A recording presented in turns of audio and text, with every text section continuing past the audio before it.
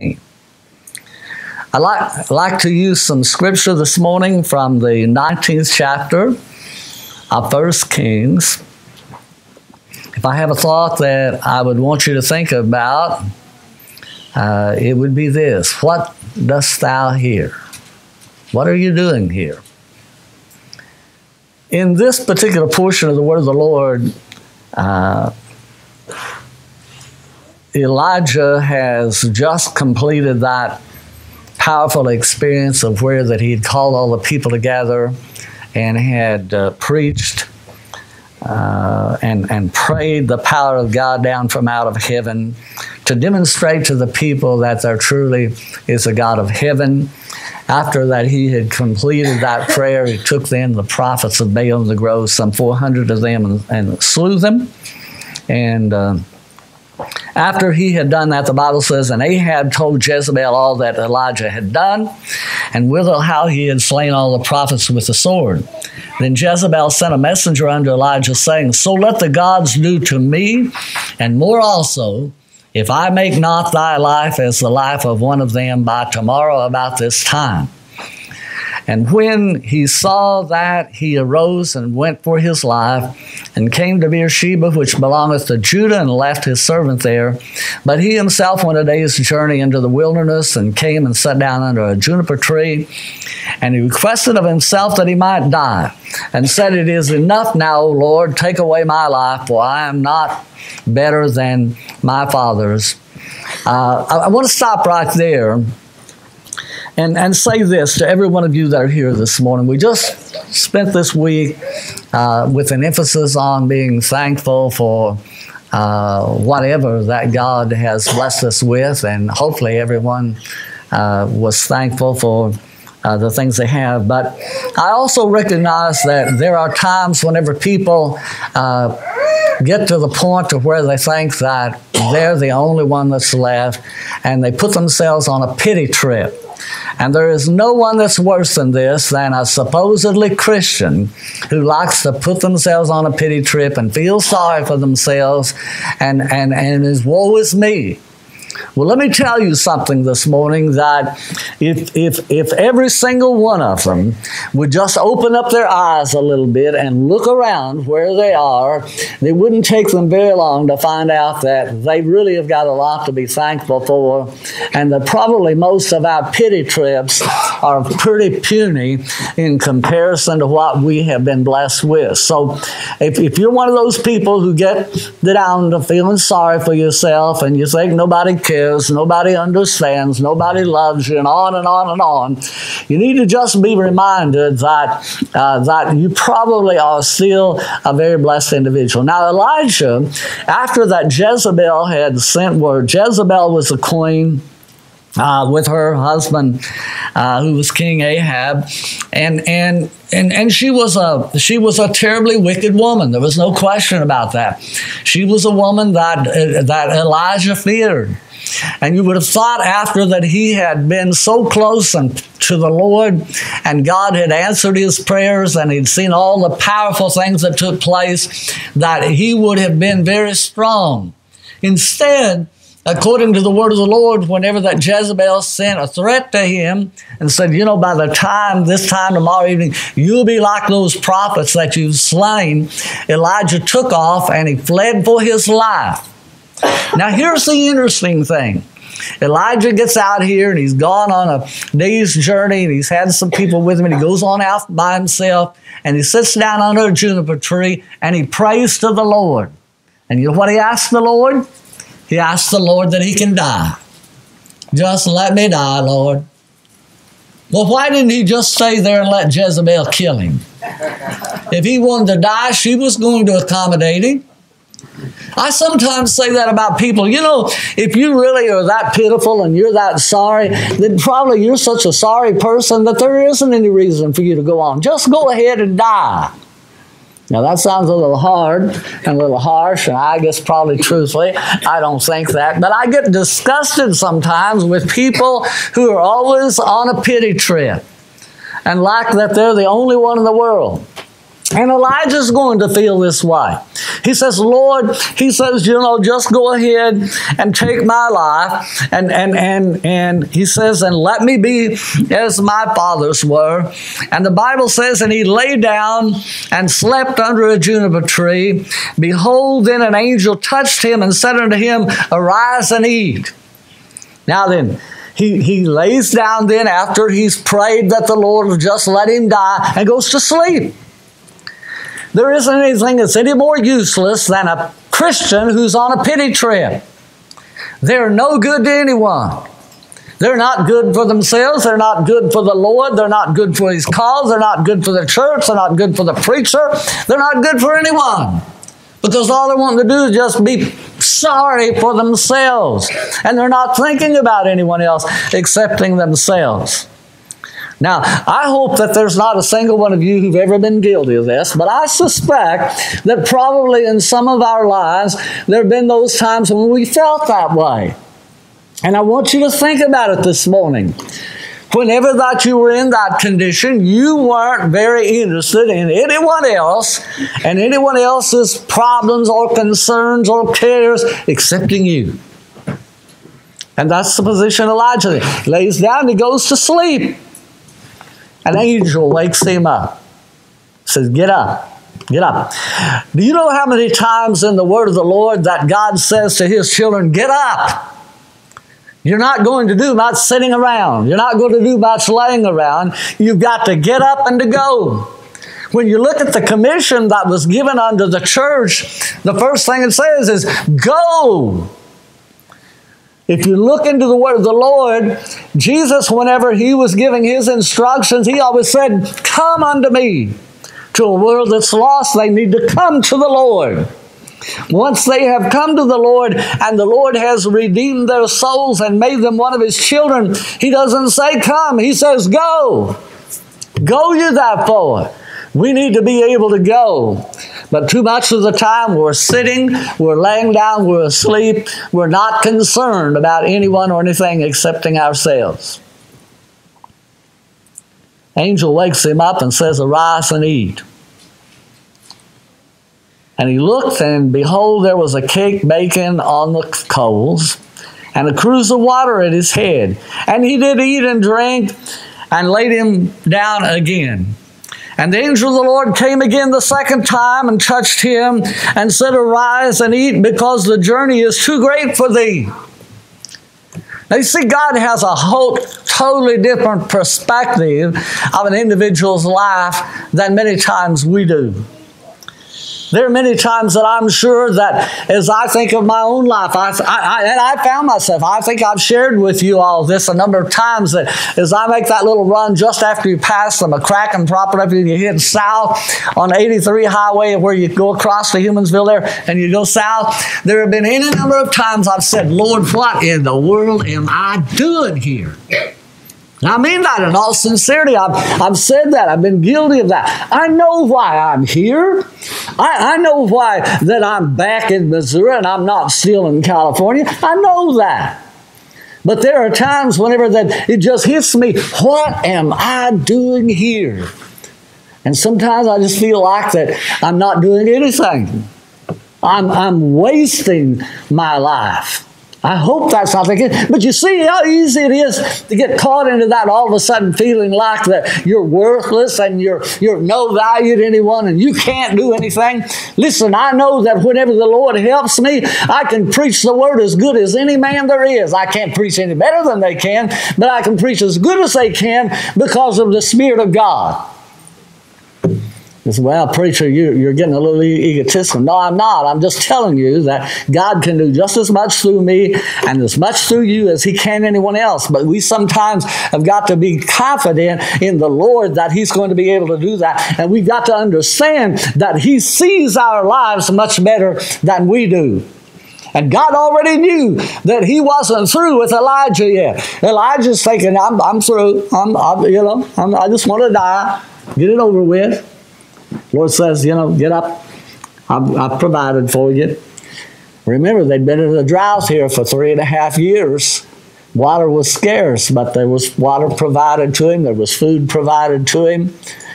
But he lay back down and went to sleep again. The angel woke him up again. Said, you got to eat. You've got to get ready. You're going to be going somewhere. And he arose and did eat and drank and went in the strength of that meat 40 days and 40 nights unto Horeb, the mount of God. And he came thither unto a cave and lodged there. And behold, the word of the Lord came to him. And he said unto him, what dost thou here, Elijah? What are you doing here? What are you doing here? Do you ever think about that? Do you ever think about why God has placed you here? See, I love to stand up here and preach and to preach to you people. I love you. And I mean that in all sincerity. I love this church. And I love it because I read in the word of the Lord where the Bible says God has placed the members in the body as it has pleased him. So I know every one of you are here because God has placed you here. Not because I'm the pastor here, not because that somebody else invited you, but God placed you here. I believe that with everything there is about me. And certainly it takes us inviting, it takes us to be hospitable, it takes us being able to say, hey, you know, we love one another, we want you to be here. But the bottom line is God is dealing in the lives of people, and he places them in the body as it has pleased him. How thankful I am he doesn't ask me. Some of you might not have made it.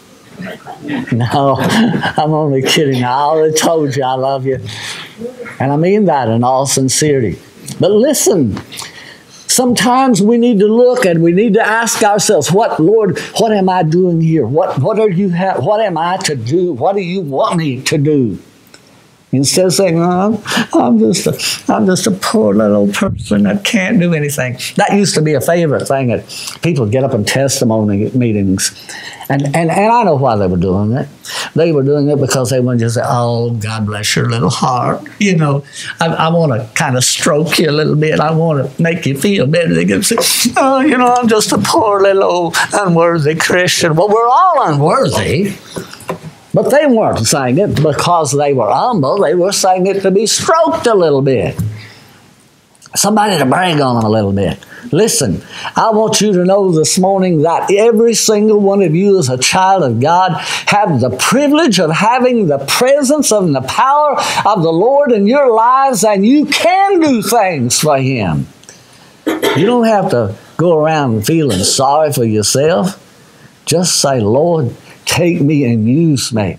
But the word came to Elijah and said, what are you doing here? What dost thou here? Now listen. And he said, I have been very jealous for the Lord God of hosts. For the children of Israel have forsaken thy covenant, thrown down thine altars, and slain thy prophets with the sword. And I, even I only, am left. And they seek my life to take it away. Now, what he was saying was true up to a point here. The children of Israel had forsaken the Lord.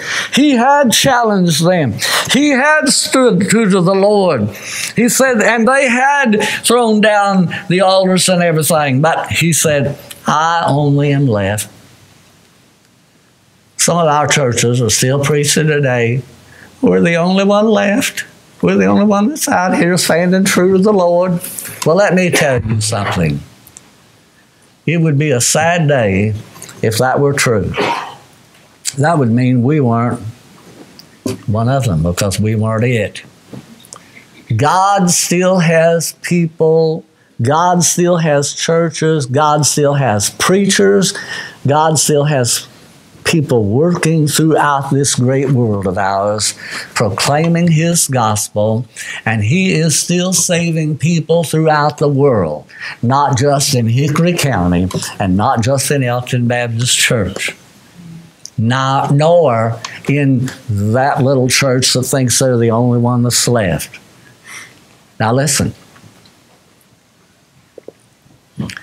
And he said, go forth and stand upon the mountain before the Lord. This is what the angel of the Lord says. You go out there and stand upon the mountain before the Lord. And behold, the Lord passed by. And a great and strong wind rent the mountains and brake in pieces the rocks before the Lord. But the Lord was not in the wind. And afterward the wind and after the wind an earthquake, but the Lord was not in the earthquake. And after the earthquake a fire, but the Lord was not in the fire. And after the fire a still small voice. Man, I want you to know sometimes God has to do some powerful things to get people's attention. But don't you doubt for a second that He doesn't have the ability and the capability to do that. He can get our attention, and He knows exactly how to do it. We many times think, oh, unless the Lord just comes along and knocks me down. A lot of people like to talk about how the Lord knocked old Saul down whenever he was on the road to Damascus. You go back and read it again. It does not say one single time that the Lord knocked him down.